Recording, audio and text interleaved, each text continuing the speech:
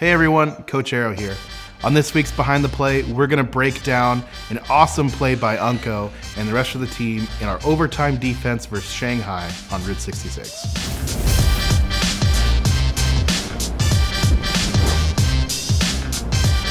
This payload probably gets through now. It takes some time for the door to open, so we are going to be in overtime by the time the payload gets here. So it's still just one fight that Dallas need to win, but what ultimates do they actually have, really? Entering this fight, Shanghai had 3 ultimates to R1. They had Earth Shatter, EMP, and Transcendence, and all we had was our Brigida Rally.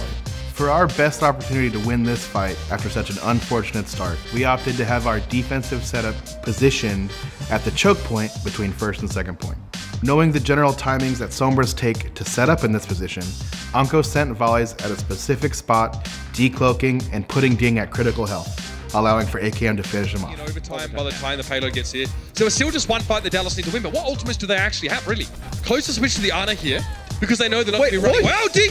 And he's got, he was just too deep, he was pushed in. Ding would have had EMP for this fight, but now the Dragons are without him. Youngji's also gone down.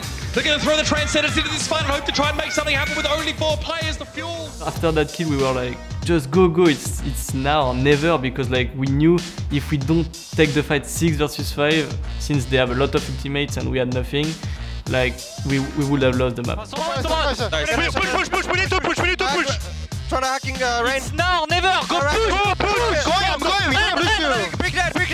Nice. And the entire team follows up on that call in the very, very brief window that we had, taking control of the point, and that gave Unkoe enough time to build up the trance, which allowed him to keep the team alive just long enough to eke out that win.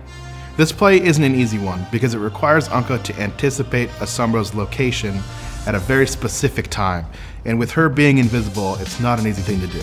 That push allows us to get a second pick on the enemy, forcing Shanghai to have to use ultimates at a man disadvantage. This is a cool play because it's a play that shows off Unkoe's mechanical skill and his timing, but it also shows off his communication and how the team can work together on a whim and adapting in the moment.